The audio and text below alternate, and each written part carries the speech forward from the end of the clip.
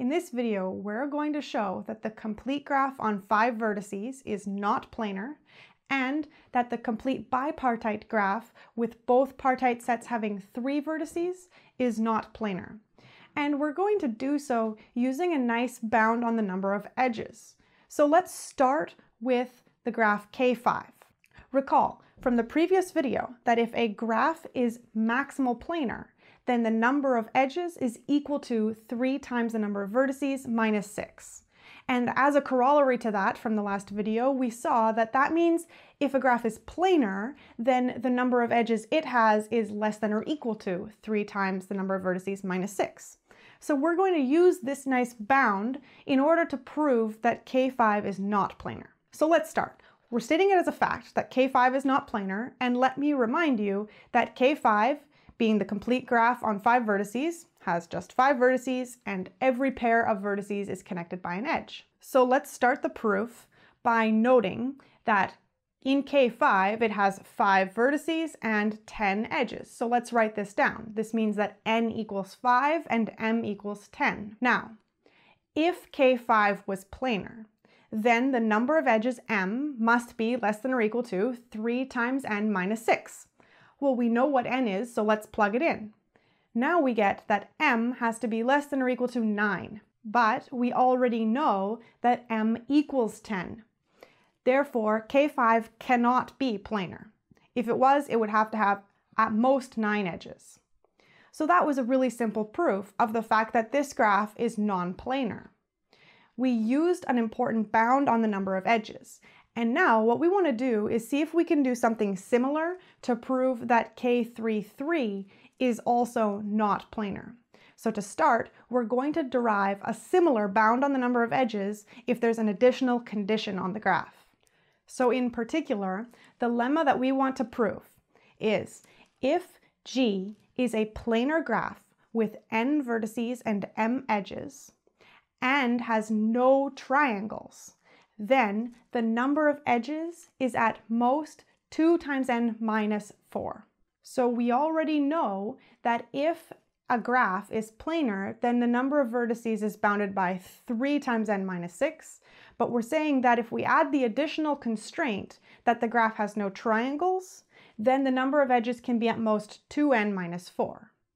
The proof of this is going to be very similar to the proof we saw in the previous video, which gave us the other bound. So let's start the proof by considering a plane drawing of the graph G. Now, we add edges while keeping the resulting graph a plane graph with no triangles, until we get to a graph G', which is maximal with respect to this property. When I say this property, I mean the property that it's still a plane graph and has no triangles. So the graph G' has m' edges, which is at least as big as m, which was what we started with. And if we consider the sum over all of the regions in the drawing of G', and what we're summing up is the number of edges on the boundary of each of those regions, what are we going to get? Well, definitely something that is at least 4 times r, where little r is the number of regions. This is because G' has at least 4 edges on the boundary of every one of its regions. So remember, little r here is the number of regions in the graph G' in its plane drawing. But remember, as we've seen in a previous video, the sum on the left-hand side is counting up all of the edges on the boundaries.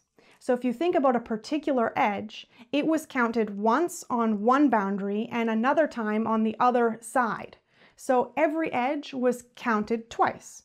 This means that the sum on the left-hand side equals 2 times m'. And now we have a relationship between m' and r. We're going to use this. It tells us that r is less than or equal to m' divided by 2. But remember that G' is a plane graph, which means that Euler's formula holds for it. This tells us that 2 is equal to n minus m' plus r. And we also know something about r in terms of m'. So this whole thing is less than or equal to n minus m prime plus m prime divided by 2. Rearranging this, we get m prime divided by 2 is less than or equal to n minus 2. Multiply both sides of this by 2, and you see that m prime is less than or equal to 2 times n minus 4. Remember, our original graph G also has n vertices, but it has m edges, which is less than or equal to m prime. So we can just put m below that in the inequality, and now we know that m is also less than or equal to 2 times n minus 4. So we've proved the bound that we were aiming for. All right. This tells us that as long as our graph is a planar graph with no triangles, we have another bound that we can use on the number of edges. And we want to use this bound to help us in our next proof. What is it that we want to prove? The fact that K33 is not planar. So let's draw K33 over here. It has two partite sets, both with 3 elements in it. And then it has every possible edge between one set and the other. To start the proof, let's begin by noticing that K33 has 6 vertices and 9 edges. And we're going to use this together with the bound that we just proved. Remember that K33 is bipartite. And this means that it has no odd cycles. You can see a proof of this in a previous video. Links will be in the description below. In particular, since it has no odd cycles, this means that K33 has no triangles. All right. Now let's say, if K33 was planar, then it would be planar with no triangles. So we can use the bound that we just proved, that m has to be less than or equal to 2 times n minus 4. But plug in what n is 6, and now you get that m should be less than or equal to 8. But we already know that m equals 9, so this cannot be true. In other words, K33 cannot be planar. Now we've seen that K5 and K33 are non-planar graphs. And it should also be pretty clear that if a graph G contains either K5 or K33 as a subgraph, then that graph G is also non-planar. In other words, if you're hoping that a graph is planar, it is forbidden from having a subgraph of K5 or a subgraph of K33. But the fascinating part is that it turns out that these two graphs, K5 and K33, are essentially the only forbidden subgraphs. Now, there's a little bit more to it. There's another definition and some more details to work out, but this will lead into Kuratowski's theorem. And we'll take a look at what that means in the next video. Thanks for watching, and I hope you've had fun with graph theory today. Take a look at related videos on this side, and I'll see you next time.